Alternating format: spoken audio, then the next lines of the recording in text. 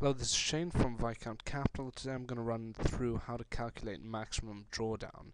So to begin with, what is maximum drawdown? It's essentially a risk analytic which measures the worst case scenario for a fund. So in other words, it's good to think of it as a sort of trough to peak type of measure.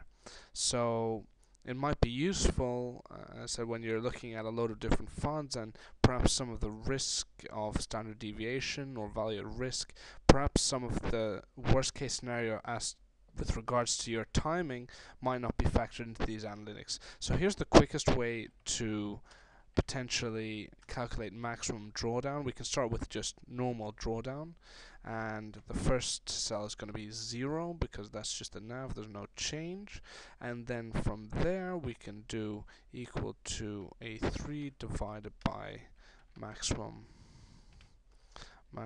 of A2, and what we want to do is freeze the first part, so that's going to be calculating the maximum drawdown all the way down. As I said, this is quite a large set of data, so you want the most efficient way to do it.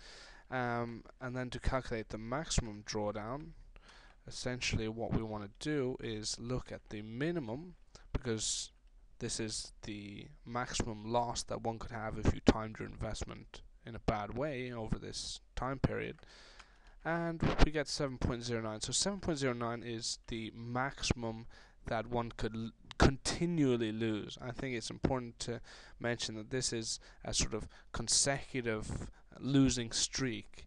So for this particular fund over this data period, the longest losing streak that one would have would be 7.09%.